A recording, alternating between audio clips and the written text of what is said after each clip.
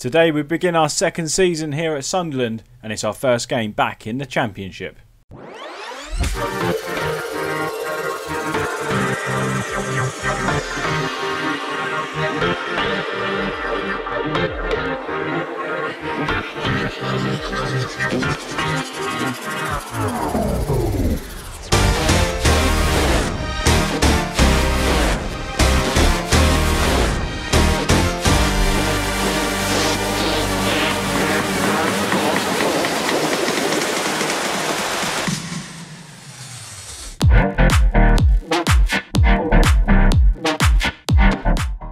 Hello everyone, I'm Dan, welcome back to Reesy FC, and this is the FM21 Sleeping Giants series where we are Sunderland. And as I just said, this is our second season. We managed to get promotion in the last episode. Finally, we did make hard work of it, didn't we, in promotion from League One. But we are out of the division now and we can get cracking in the Championship. And today we take on fellow promotion achievers, Ipswich Town. They came up via the playoffs. They finished 6th last year and won the playoffs to join us in promotion into the Championship. So it's going to be it's a game we're at home to them today, but it's a game we should be looking to win if we do want to remain in this league this season. First of all, though, let's show you exactly what's been going on the transfer front. We have to go back to last season on the transfer history for the first signing, and that was Andre Green from Sheffield Wednesday. A fee potentially to be £1 million, and he's a very... I've changed the skin, by the way. I don't know if I like it yet, but I have changed it. I don't like the fact it doesn't go straight to the attributes, but here we go. He's a very good player. People have recommended to me, when I announced the save, they recommended Andre Green, and we scouted him for a season. I don't like just to get players just because people have said. I like to scout them. Because I feel like players are different in each save. But this guy impressed the scouts, he's impressed me with his attributes, and I think he's going to be a very good find indeed.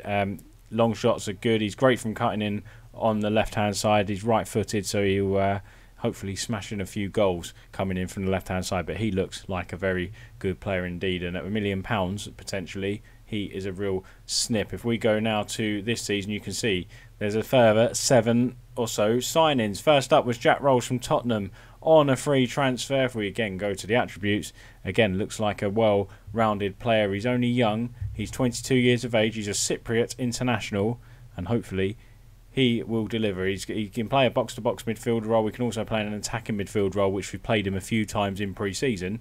He's played it pretty well, so I'm excited about this guy from Spurs. We've got Daniel Semedo, I think it's pronounced, £1 million from Chelsea. He looks like a great youngster, and again, attributes, getting used to this skin again. I do just like the generic one usually, but well, I'll try and stick with it for a little bit. And yeah, he's a 19-year-old Cameroonian. He's not an international. I thought he was a youth international, but he's not. No youth caps yet. Hopefully, he's going to be a good find as well. The red is obviously poor on this other skin. Free kick taking 3, so he won't be on free kicks or crossing a ball with a 4. But overall, his attributes for being a centre back are very good indeed. He can fill in at right back as well, which is great. So if 09 gets injured or Mitch Clark, and we want to put Mitch Clark on the left, or for instance, he can fill in at right back, which is good. Very versatile defender, and his physical attributes are fantastic as well. Mental, very good as well. Very much looking forward to seeing how he develops for us. Another one was Christopher Rochia from Marseille on a free transfer. He is a left back. He comes in not so much as a replacement for Hume. Voskins has gone back to his parent club. We kept Hume on. We've given him a new contract. He signed a 4-year deal. This guy is to give Rochia is going to give Hume a run for his money at left back. I'm probably going to potentially swap them over quite a lot this season. He likes to get forward, which is a real draw. His physical attributes, once again, fantastic. Crossing's great, dribbling's great. I think he's going to be a good left wing back for us. Niall Ennis has come in from Plymouth for £2 million. He is a striker, scored lots of goals last year. I think it told you there. Let me go back. This is doing my head in. I don't know where I'm going with his skin yet. 42 games last year for Plymouth, 22 goals. Very good player indeed. Scored lots of goals down in League One. I think he was the league top scorer as well. If we could head across to his attributes, his finishing's 13, dribbling 12, first touch is 11. He's a good player. He's not necessarily a deep line playmaker, deep line forward, because his passing's 10, which I suppose is okay. But we've got him to play as a pressing forward. He plays best as an advanced forward, but he's a good pressing forward. as well. Physicals, accelerations, great, stamina's great as well, so he'll keep working hard all game. I'm looking forward to seeing what he can do for us this season. Next up then is Liam Delap, another striker on loan from Manchester City. He's only had 5 appearances for Manchester City so far. He is a wonder kid at Manchester City, and he comes in on a season-long loan. 18 years of age, English, already valued at £16 million. Look at that for a pressing forward. He's a 4.5 star rated pressing forward, 4.5 star rated advanced forward, and a 4-star complete forward.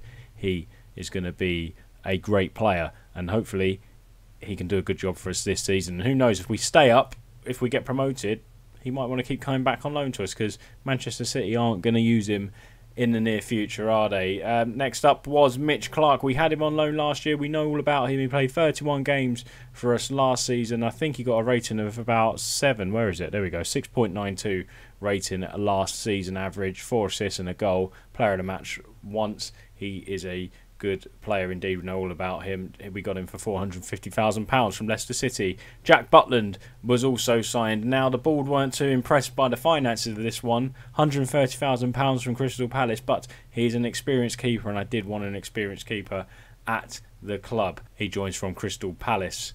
He didn't play any games for them last season. 157 appearances for Stoke, but he's on quite a bit of money, which is what the board aren't too happy with. £26,000 per week, but we're well under budget still, so it's not a bad signing in my opinion. We also had him at Blackburn in last year's Sleeping Giants series, and he was very good for us indeed. Let's have a look at the outgoings then. We did sell Will Grigg, £60,000 to Hibernian. We've got a couple of loanees, Almond and Curry, going out on loan to the youngsters. Dobson done. McGeady's gone. He's one of the bigger losses, but I didn't want to sign him up again for another year because of his age mainly.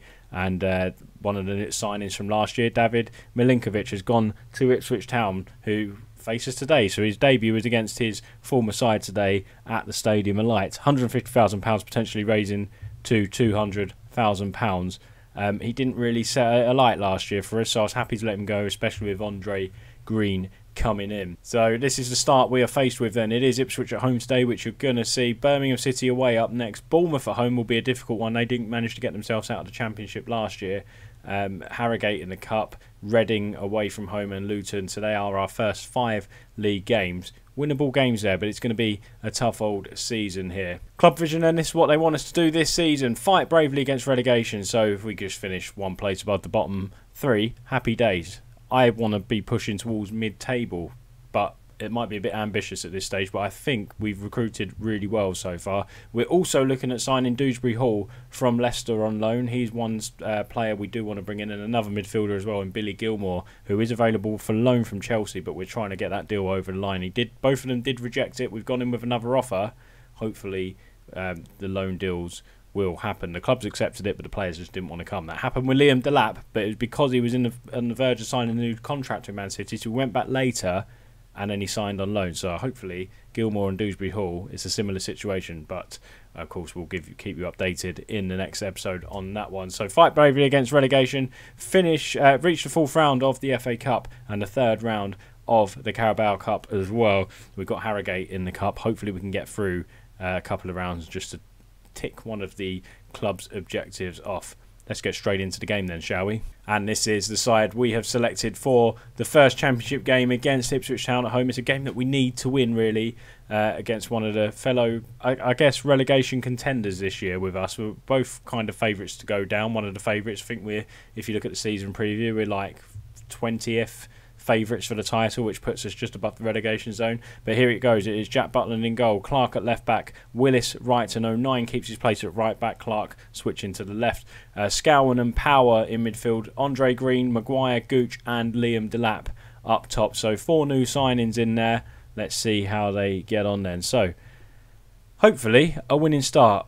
We started really well last year, didn't we, with Sunderland, but towards the end of the season we did kind of get a bit inconsistent. We need a good start for sure. We're going to say to the boys, go out and avenge the defeat to Ipswich last season, and we are underway here at the Stadium of Light. I haven't sorted out all these panels yet, so I'm not too sure what's going on there. But Scowen to Power, Scowen back to Power now.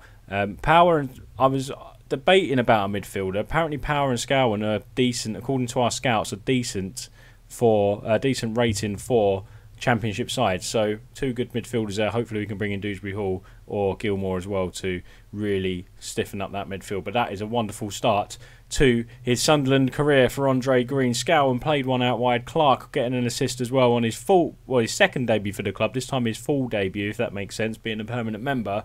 But Andre Green puts Sunderland ahead here at the Stadium of Light, and that is wonderful stuff. Maguire on the ball, plays it out wide to Mitch Clark. Willis on the ball now, coming forward into Scowen, playing the ball nicely between the lines, out wide to 09, who has lots of space. Maguire back to 09, Scowen picks it up as well. Real patient build-up from us today. Delap to Green, Clark, Maguire. Just get the ball in the box and score, boys. And Delap is there, and he gets his second goal. Well, Sunderland's second goal, and Delap's first goal for us. 2-0 in 3 minutes. What an unbelievable start this is. I didn't envisage this one bit. Green, Clark, it's really patient build-up, and that was a killer ball. It's unlucky for Wolfenden then. He did, obviously the ball was going through to Andre Green, but then he tried to divert it out for a corner, and Delap was there to put it out, or into the back of the net rather. 8 minutes gone. Sunderland 2, Ipswich 0. Can we make it 3 from here? This would be absolutely fantastic. Downs clears it away. Clark picks up the ball. Scowen on the ball now. Coming forward to Gooch. Delap. Gooch into Maguire. Is it going to be 3? Oh my word, what a start this is. I mean, if Ipswich are losing 3-0 to us on the first game of the season, they haven't got a cat in hell's chance of staying up. 10 minutes on the clock. Sunderland 3, Ipswich Town 0. I did not imagine this would happen. It's going to be one of these games though. It's going to be 3 or 4-0 at half time, and then you're going to see absolutely nothing in the second half, or we are going to completely capitulate and throw this lead away. That's a bit better. Expand them panels out a little bit more. Jack Butland on the ball now, out to Luke 09. 17 minutes on the clock now. Lyndon Gooch has picked up a little knock here, which we need to keep an eye on. Gooch coming forward. 09 on the ball now. Plays a lovely ball into Delap. Can Delap score again? And I thought Liam Delap had scored once again for his second goal of the game, but it is still 3-0 to the Black Hats. Right, Milinkovic clears it away. Of course, it's an unhappy return to the Stadium of Light. He's only been gone a couple of weeks, but he's already on the end of a bit of a hammering at the minute. Good save from Jack Butland, his first bit of action. First thing he's been called upon in this game, and he is concentrating very well considering all the action has been up the other end. And which he needs to prove himself on his debut today, because Burge is a little bit annoyed he's not playing. And he's been dropped because he had a good season for us last year. But I said I wanted to improve the goalkeeper situation last year. I felt it was pushing it if I didn't do it for this season in a much better league. Still 3-0, half an hour on the clock. We're absolutely dominating. 1.23 XG. Possession-wise, 65%. We've got a hell of a lot of the ball. Crystal Palace are down in... I forgot to go through who have been relegated. Palace, as you can see, have been relegated. Fulham as well. And it's half-time. I will go through and show you the rest shortly. But that was brilliant. We're going to say to the boys, don't get complacent out there. I think it might be wise to bring off Lyndon Gooch if he's still struggling, which he is. We might put... Can Wern play out there? He's a youngster. We're going to put him out there. I think he's better on the left-hand side. However... Green is having an absolute blinder out on the left, so we don't want to disrupt his performance. Who else came... Every time I go to look to see who else came down, just to show you what's been happening, bit of teams dropping out of the Premier League, we could jump straight into a highlight. Green on the ball now, does well, battled hard, and oh my word! And that was the most fortunate goal I think Max Power will ever score. He knew absolutely nothing about that, and yeah, Green wins the ball back here. Great battling from Andre Green. Let's have a look here. Yeah, he does really well. Puts the ball across. It's cleared and it hits Power. Chambers clears it. Hits Power in the back, I think, on the back side. And it's gone in off his bum into the back of the net. 4-0 to the Black Hats. This is crazy stuff. We're at the hour mark. We are going to look at making another change. I might give Liam Delap's only scored 1. We'll take him off. Bring Ennis on. Hopefully he can get on the score sheet today. A leaky Ipswich defence. And hopefully he can get himself a goal as well. We've already made a change prior to this, so we won't make another one. I was going to bring the new left back on as well to give him a little run out, but we'll do that with about 15 minutes or so left. And it is 70th minute. Sunderland 4, Ipswich Town 0. We are going to bring on... Let's see what happens in this highlight first. Maguire on the ball now. Let's put Ennis... Oh, I thought he was going to put Ennis in over the top there. We didn't. Wern coming forward now. He's challenged. Power picks up the ball out wide to Mitch Clark. Green turns nicely. He's quite greedy, isn't he, Green? He likes running with the ball. Power pings one out wide here to Mitch Clark, who will cut this back on his right foot, I'm sure. Power, Clark, Power. They're just playing between themselves. Power back to Clark again. Is he going to put it on his right? He does. Plays it in looking for one. And Ennis is there. This is what we brought him on for. A leaky Ipswich defence.